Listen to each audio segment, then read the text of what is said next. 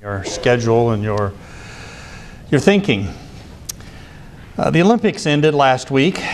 For the 2 weeks before, I'm sure all of us were at least exposed, saw some of them, if not quite a bit. And it's always interesting to look at all of the different kinds of events. I'm sure you have your favorites and maybe your unfavorites. We won't go into that.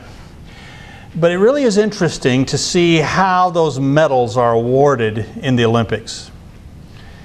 And it varies from the very objective, score the most points, jump or throw the farthest, the highest, run the fastest.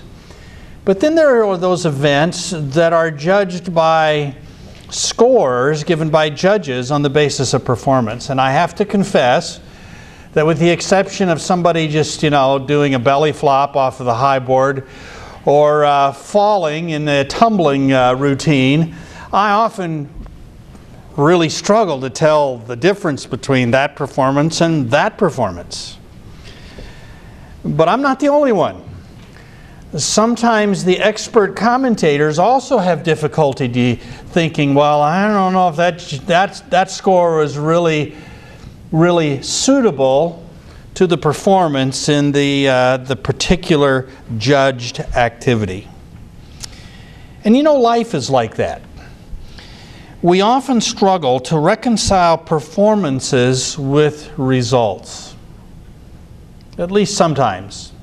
Generally it's pretty clear, but we often struggle to reconcile an evaluation of a performance with the outcome of the performance in a negative or a positive direction. And the book of Proverbs has traditionally presented some problems in that regard. And let me illustrate with a well-known proverb, a proverb which has probably caused somebody in this room difficulties, if not more than somebody. And it's the proverb that goes, raise up a child the way he should go, and when he is old, he will not depart from it. Anybody ever been troubled by that proverb as you applied it to a particular situation or set of parents? Yeah. Because you have, godly parents who will raise a brood of children. And one of them is a rotten egg. They don't go the right way. And there is no difference in the raising of the children and their godly parents, and you would just expect that their parenting would have good results. And yet, in one case, it does, and in another case, it doesn't. And what do we do with that? And that's what I want to talk about today, is the whole issue of whether or not Proverbs should be considered as promises so that we can always correlate outcomes with performance. That really is the issue that I want to get at today. And in doing so, it will help us further understand how Proverbs work and hopefully encourage us more to make this book a part of our lives. The upper right-hand corner of your notes there is a slide that I use in teaching this course. And you'll notice that in the left-hand side is a stooped-over person, in a very dejected pose. And in the upper right-hand corner is a group of judges holding up zeros. Because you see, we do judge ourselves and others on the basis of outcomes. And sometimes they may not be accurate with regard to the performance. And so I want to look at this interpretive guideline in the book of Proverbs regarding the assumption of the question, are Proverbs promises? There are some proper assumptions about proverbial wisdom that we should make and remember. First of all, it assumes a fundamental relationship between the natural and the social moral order. That is, the order that we find in nature and what we find in terms of human society and families, just as we find them, apart from God even. Proverbs 3:19-20 says, "The Lord by wisdom founded the earth. By understanding He established the heavens. By His knowledge the depths were broken up. The clouds dropped down the dew." Now the words wisdom and understanding and knowledge are key terms in the book of Proverbs. And Proverbs says that it is the wisdom, the skill of living and giving understanding as to how things work. And giving the ability to make wise choices. Well, that's the way we're to live, and it says that God created the natural order of things by those qualities. And they exhibit that. So there is a relationship. Secondly, there's a solidarity between all parts of God's creation. So that what is observed in the natural cosmos, the natural order of created things, has implications for understanding the social moral order of man. So 6:6 says, "Go to the ant, you sluggard, consider her ways, and be wise." And we find this many times in the book of Proverbs, that God uses a lesson from an animal or some process in the natural creation to teach something about the way life should be conducted. So the society of ants has some positive correlation to the society of man. Now, we might not necessarily expect that, though all people observe it. But when we ask, well, why is that? Because we're all evolved from the same thing, right? No. Because we come from the same Creator. And so He has built everything according to a plan and a pattern, and He has worked His wisdom into the ways of all things. And so the book proceeds on the fact that you can learn something from ants. You can learn something from rock badgers. You can learn something from the natural order of things, the way clouds operate and so forth. And we have to keep that in mind. It tells us a lot about God's intention for this book. So it assumes a fundamental relationship between the natural and the social moral order of things. It also assumes that the physical and moral universe operates by cause and effect. That generally we can trace causes and effects. There are analogies and comparisons between animal life and human experience that make sense. For instance, it says in chapter 30, there are 3 things that are never satisfied, 4 that never say enough. The grave. You know, there just are never enough dead people to be buried in the graveyard for it to say enough. Just kind of one of those truisms. The barren womb, the earth that is not satisfied with water, and the fire that never says enough. We have had 2 very nice rain showers, thunderstorms in Dubuque in the last couple of weeks. My ground is not saying enough. It wants more. Now sometimes the ground gets saturated and it says enough. But generally, things dry out. What was it, last year we had a 12-inch rain and was that this last summer? Yeah, in July I think it was. You know what? We had a drought this summer. That rain didn't satisfy the earth. The earth continually needs water.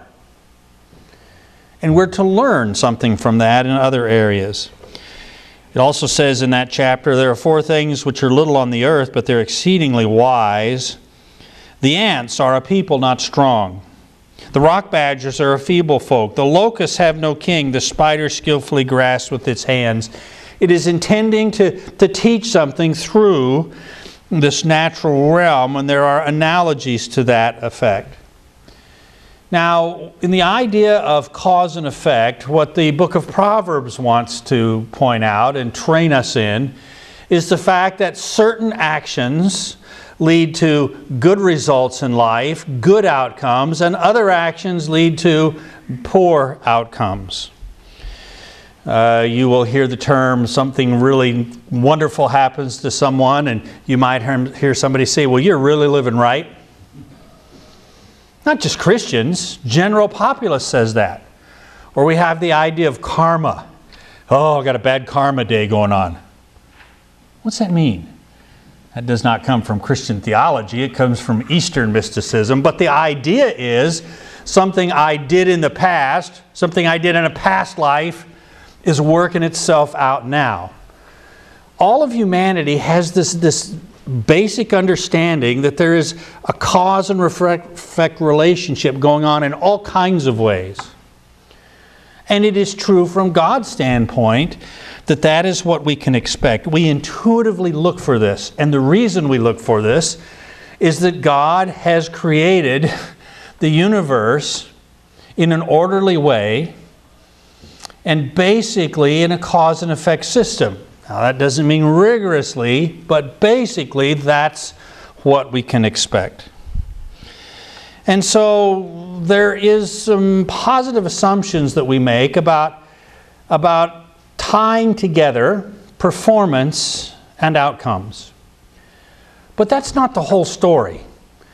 And we cannot rigorously depend upon that being consistent in every case. And that's where we can run into problems in Proverbs. And so we need to correct some wrong assumptions about proverbial wisdom. First of all, we need to assume and know that proverbial wisdom is limited by its brevity and its catchiness. These are short little sayings, two-line statements where the lines interact with each other to make a basic affirmation about life and how life should be lived. But no two-line statement can be fully exhaustive to anything in life, no matter how limited the perspective may be. For instance, Proverbs 22:4 says, "By humility and the fear of the Lord are riches and honor and life." Now that is not to be taken as a mathematical equation. Okay, today I'm going to add a little more humility to my life because I need some money for the weekend. It doesn't work that way, does it? But that's a general truism. But you can't just extend it to cover everything there is about character and material well-being. There are connections in the book of Proverbs, but no one proverb is going to be able to unpack all of the connection. And so we have to understand that when it comes to specific proverbial statements. The second assumption that we need to write is that Proverbs are not condoning or encouraging evil when making certain amoral observations. That is, just observations without commenting on what we should do with it. For instance, in 14:20 it says, "The poor man is hated even by his own neighbor, but the rich has many friends." Now, this isn't saying, the reason not to be poor is because you want friends. This is not saying the way to make friends is through your money. Now there is some truth to that, and the Lord Jesus even tells a parable about that. But it's not really prescribing any kind of behavior. It is simply making an observation. Do you like to visit rich people or poor people? Do you like to live next to rich people or poor people? Do you like to be rich or poor? And so it's just an observation of, in life, the wealthy seem to have all kinds of friends they don't even want. And the poor, well, another proverb says, people stay away from his house. 17:8, "A present is a precious stone in the eyes of its possessor. Wherever he turns, he prospers." Now, if you took that as prescribing a characteristic to build, it would say, learn to bribe. Because that's how you're going to get your way in life. All it's saying is bribes do work as you observe things in life. But it is not counseling the development of that quality. And so it simply makes observations about the way things work and helps give us some understanding. Now, if you'll flip your page over, see, Proverbs, proverbial wisdom, is not a legal guarantee from God, but rather poetic guidelines for good behavior. It tells us what is always right to do. The point is that when Proverbs makes it clear, this is the way of righteousness, this is an action or an attitude, a characteristic, a quality that puts you on the path of wisdom. You don't have to investigate the outcome. It's always right to seek counsel, for instance. But we don't always know how the resulting plans will turn out. For instance, in the right-hand column there, without counsel, plans go awry, but in the multitude of counselors, they are established. Now, if you take that as a promise, you can say, well, if I make sure that I get 6 opinions on the choice I have before me, and they're all wise men, they're all wise people, then I can go ahead and be assured that this is going to work. If it's a promise, if Proverbs individually are promises, that's how you could proceed. But it also says in Proverbs in 19:21, there are many plans in a man's heart, nevertheless the Lord's counsel, that will stand.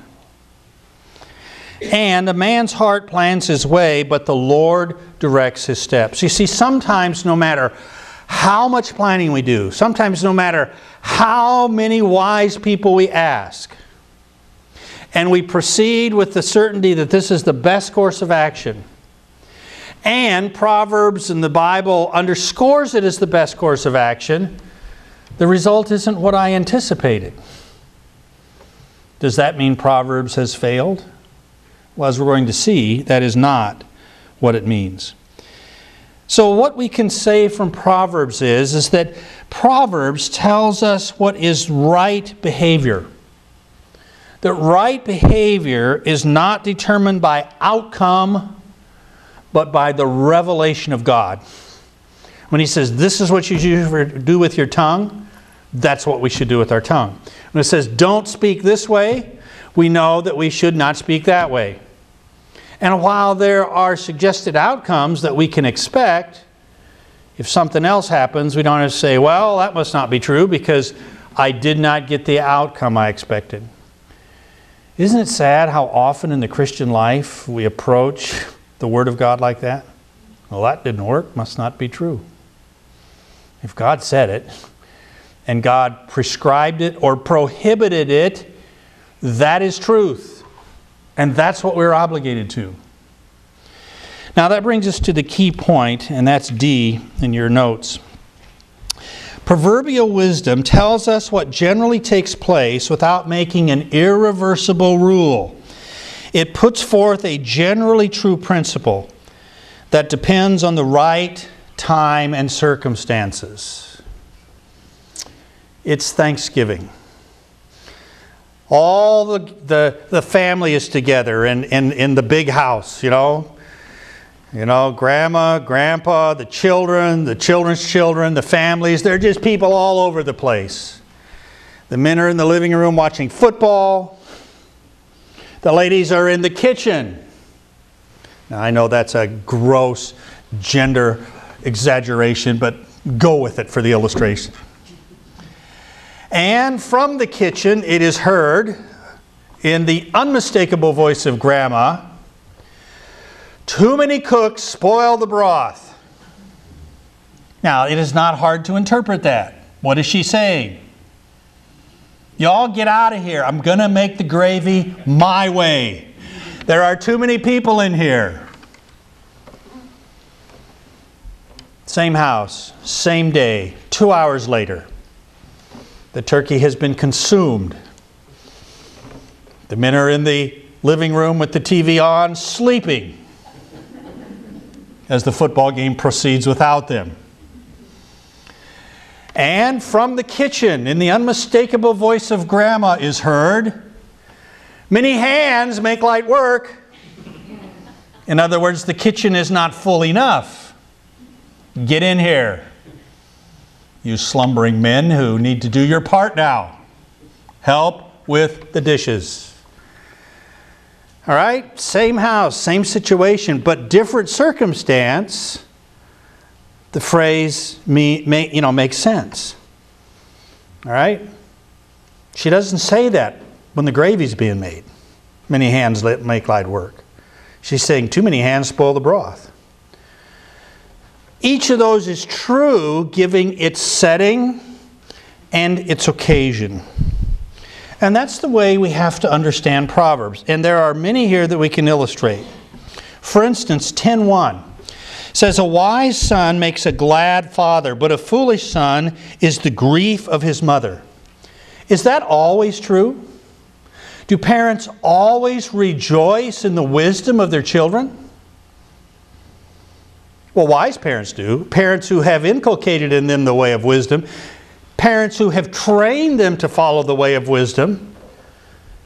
When a child turns out wise, that is a delight. But what about a parent who does not value wisdom? A parent who may actually value the opposite of wisdom. A parent whom Proverbs would define as a fool, as a scoffer, as someone who does not like God, as someone who thumbs their nose at everything that God and the Bible stand for. You've probably seen it. Young person outside the church comes to Awana. Listens to the gospel. Trusts Christ. Begins to grow. Begins to change. Begins to develop godly habits and goes back home to parents who are still in their sin and have no place for religion in their lives. Do they appreciate that child's new faith and that child's new value system and that child's desire to live in a way that is honoring to God? Often not. In fact, sometimes that brings an extremely hostile reaction. So you see how you can't take that as a promise. You can take it as what will happen given the right time and circumstance. That is, the parents value wisdom, then they are going to be delighted when their children adopt it. The fear of the Lord prolongs days, but the years of the wicked will be shortened. Is that generally true? Yeah. Is it inviolably true? No. Do you know only godly people who died at a very early age? Well, yeah. All kinds of people. Missionaries and just people victim of illnesses. And do you know any wicked men, women who have lived to ancient years, the 80s and 90s? Sure. Proverbs says that is not the general rule. Generally, righteousness extends life and wickedness shortens life. But we sometimes find the opposite. It doesn't mean that we have to then redefine the wicked person as righteous because he's old. Nor determine that the young person who died is wicked because otherwise they would have lived. That's not the point of Proverbs. So generally speaking, it depends upon other things outside the control of the one directly involved in the proverbial activity. The third one there, wealth gained by dishonesty will be diminished, but he who gathers by labor will increase. That's generally true, isn't it? You want to tell your young people, you want to tell yourself, you counsel each other, get a job that really makes a difference, that really is honest, solid work, and you'll benefit from that. And over the long run, you'll be better off financially than, going after get-rich-quick schemes and all of these things. But do you know any exceptions to that? Well, yeah, organized crime. Rich people, they're not getting it the way Proverbs says they should. Political corruption. Bribery. Bribery can increase the wealth of certain people. But that doesn't make Proverbs wrong when it says that's not the way to live. How about layoffs due to economic downturns from otherwise God-honoring jobs? Well, you see, Proverbs isn't intended to cover every conceivable situation. But, generally speaking, we can expect the outcome that is associated with the activity. About 16:11, when a man's ways please the Lord, he makes even his enemies to be at peace with him. Really? Always? Can you think of any exceptions to that? It's the most notable exception. About the Lord Jesus Christ. Was he a wise man? Did he ever live contrary to what Proverbs says a righteous man will do and how a righteous man will live? Never. Did he ever misspeak?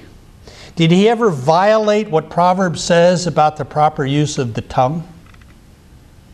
No, he's a man without sin. He pleased the Father in all ways. Were his enemies at peace with him? No. They persecuted him, hounded him, and then put him to death as a common criminal. Do Proverbs work? They do. But we have to understand that it depends on the right time and circumstance.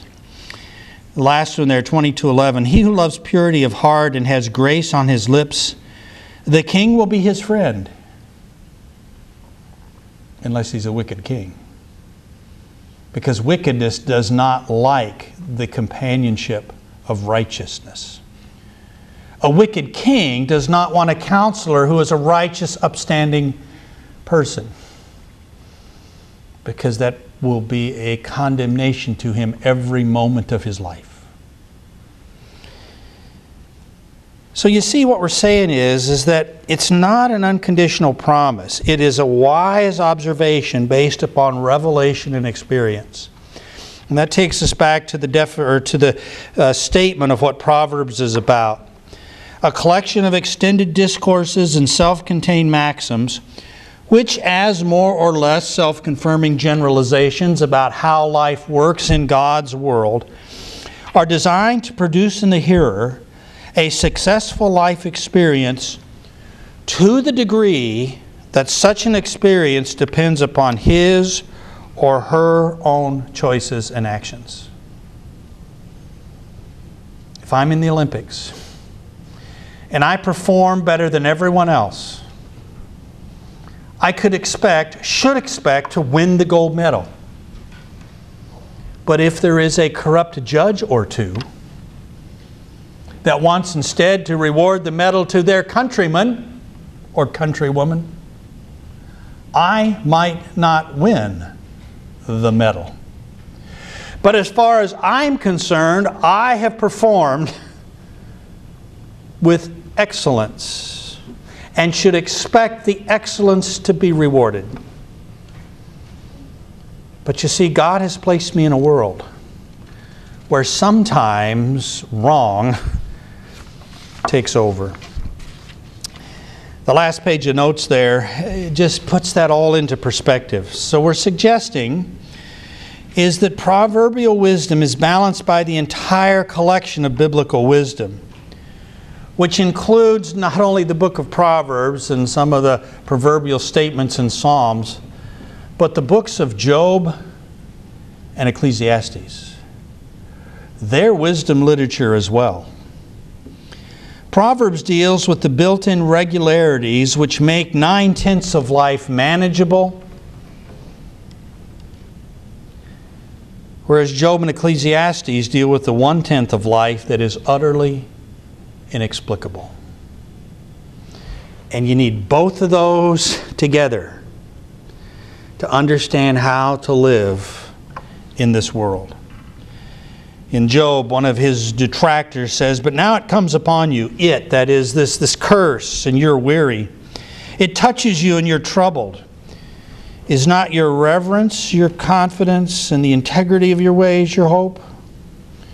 In other words, Job, you seem and outwardly say you're a man of integrity, but you're suffering, and that proves that you deserve it. Now we know from what goes on in the book that Job did not deserve his fate, but his friends say he did. Because you see, they were judging his performance by his experience, by his immediate result of the living of life in that instant where he was suffering in all kinds of ways. And working backwards, they assumed and concluded he was not a wise man, but a sinner. Remember now, whoever perished being innocent? Well, a lot of people perished being innocent. Book of Hebrews talks about people who by faith were sawn in two and killed, and Jesus Christ perished being innocent. In the book of Ecclesiastes, there's an evil which I have seen under the sun, and it's common among men. A man to whom God has given riches and wealth and honor, so that he lacks nothing for himself of all he desires. Yet God does not give him power to eat of it, but a foreigner consumes it. This is vaporous, and it's an evil affliction. And later on in Ecclesiastes it says, then the race is not to the swift, nor is the battle always to the strong, is the way we should read this. Nor bread to the wise, nor riches to men of understanding, nor favor to men of skill. But as we look at life and as we put all things into the pot, it seems that time and chance happen to them all. From one standpoint, we shouldn't bother with the book of Proverbs because I can't always guarantee that honest work will result in me being better off financially. Hey, my neighbor is cheating, stealing, involved in all kinds of things. He's got 2 boats, 3 cars, 4 houses. I'm struggling to have one of most of those and none of some. So Proverbs really shouldn't be followed? No. The point is that the way Proverbs presents life to us, it shows us how to develop the skill of living as Jesus Christ lived in every area of life. Realizing that generally speaking, I can anticipate the results from the actions that Proverbs says to expect. But when God determines that there is going to be a contrary outcome, well, that doesn't shake me. Because He's got a bigger perspective on things, and there's more going on in this thing called life than I can program into my performance. The Lord Jesus Christ violates the outcomes expected of so many behavioral proverbs. Why? Well, because it was necessary for God in those cases to allow His Son to suffer, to present Him and to make Him a propitiation for our sins, and also to give us an example of how to live when life doesn't make sense. When the performance mandated by Proverbs doesn't exactly equate with the outcome. So that's the balance in regard to wisdom and life. Proverbs is wisdom training for success because the Lord's world has order. And He does basically cause it to run according to that cause and effect relationship. But He is still free. And I can trust Him with that when Proverbs don't pan out. And it doesn't make Him untrue. It doesn't make the Word untrue. Because that's the nature of what we find in the book. I commend to you Proverbs. I commend to you this wisdom of life that will give you understanding and will give you the ability to sort through some of the thorniest problems and issues of your life and of our times. Will give you the absolute confidence that this is the right way to proceed in this relationship, in this undertaking, in this task, because that's how God is, that's how Jesus lived, and that's how life is to operate. And Lord, I'll expect the outcome, but if it's different, you're still my resource. You're still there. There's a bigger picture that I don't understand, but I'll accept it. I would encourage you to read in Proverbs every month, every day of the year.